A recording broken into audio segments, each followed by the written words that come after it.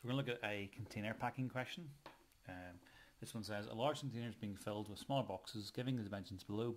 What is the most boxes you can fit in the container if they're all stacked the same way? The fact that they all have to be stacked the same way is important because it means that we can't just find the volume of the larger one, find the volume of the smaller one, and then divide them. We instead have to find out all different combinations of stacking the boxes and how many ways and how many we can fit by stacking it that way. So if we're to imagine that the base of this container was this show me board and that these were the boxes, what you could see is you could fit one there, you could fit another one there, but you wouldn't be able to fit a third one, so that would just be two. You fit that way and that way and that way. So you basically have to do it 6 different ways, because if you were to imagine this was the box, you could see you could stack it 1, 2 ways, so 3 ways, 4 ways, 5 and 6. Okay, so there'll be 6 different ways we can stack our box. So what I'm going to do is I'm going to have a look at the dimensions that we've got. So I've got 30 centimeters, 20 centimeters and 25 centimeters are the dimensions of our smaller box, and our larger box is 4 meters by 2.5 meters by 180 centimeters. So I'm going to draw a table out, and what I'm going to do is I'm going to change all of that into centimeters. So I'm going to have 400 centimeters, I'm going to have 250 centimeters, and I'm going to have 180 centimeters. Okay, and they're going to be they're the dimensions of my container. Okay, so what I've then got to do is align each side of the box with the side of the container. And as I've said, I've got to do that 6 different ways. The best way of making sure you've got all the different ways is to start with 30, 25 and 20. I think the best way of doing that is to just go through the rows, so do or the columns, sorry, and do 30 there, 30 there, 25 there, 25 there, 20 and 20. Once I've done that, I just need to go through these and just keep swapping them around. So 25 and 20, so do 20 and then 25, I'll do 30 and then 20, 20 and then 30, 30 and then 25, and then 25 and 30. And there are all of the ways that I can stack the container with the boxes. Okay, so what I've got to do next is I've got to divide the length of the container by the length of the boxes.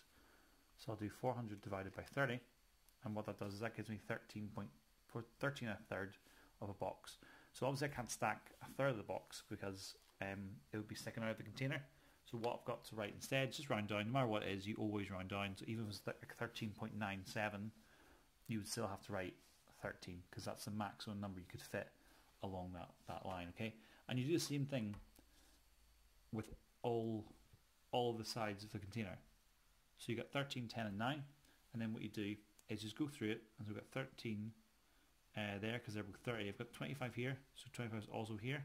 I've got 9 here, so I've also got 9 there, and you can sort of go through it that way. So if I do 25 into 40, that gives me 16. So another 16 there, and into 20 is 20, that's also 20, and then I've got 20 there, so if I do that it would be 12.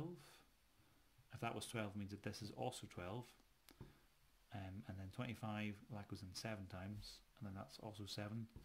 30 goes in 25 8 times, so that one's also going to be 8, and then again that'll be 6, and that'll be 6. A lot of these you can do without a calculator, but I always recommend if you have a calculator to use it. The last thing we've got to do is just multiply along the rows. So 13 times 10 times 9 gives you 1,170. 13 times 12 times 7 is 1,092. 16 times 8 times 9 is 1,152. 16 times 12 times 6 is 1,152 as well. 20 times 8 times 7 is 1,120. And then 20 times 10 times 6 is 1,200. Okay, so there's the maximum number you can fit. It's 1,200, and you can just write that at the bottom. Okay, the most boxes you can fit.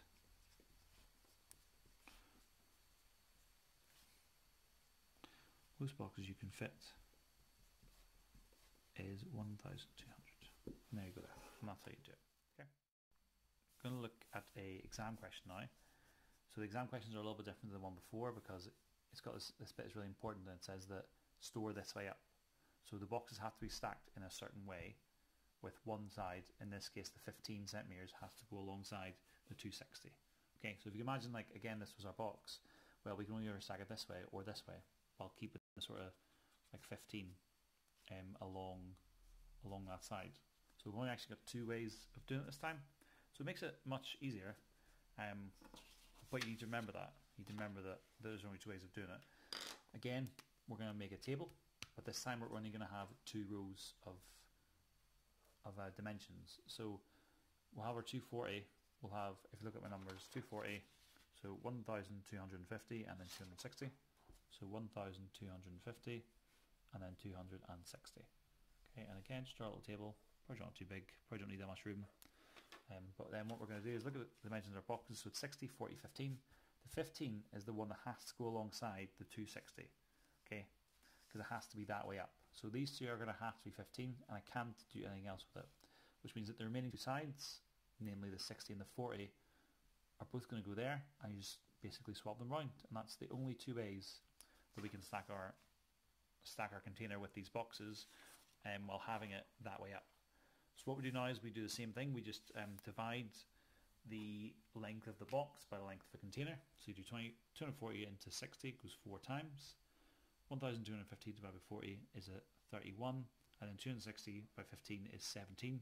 And again, I can write 17 there as well because they're both the same. Then do 240 divided by 40 is 6, and then 1250 divided by 60 gives me 20. Okay, and just like before, what I do now is I'm multiplying along the rows. So 4 by 31 by 17, and that gives me 2108, and then multiply along here again gives me 2040. Okay, so the maximum number, okay, that I can fit, okay, the maximum number of boxes, is 2108. Okay, and that's the exam question.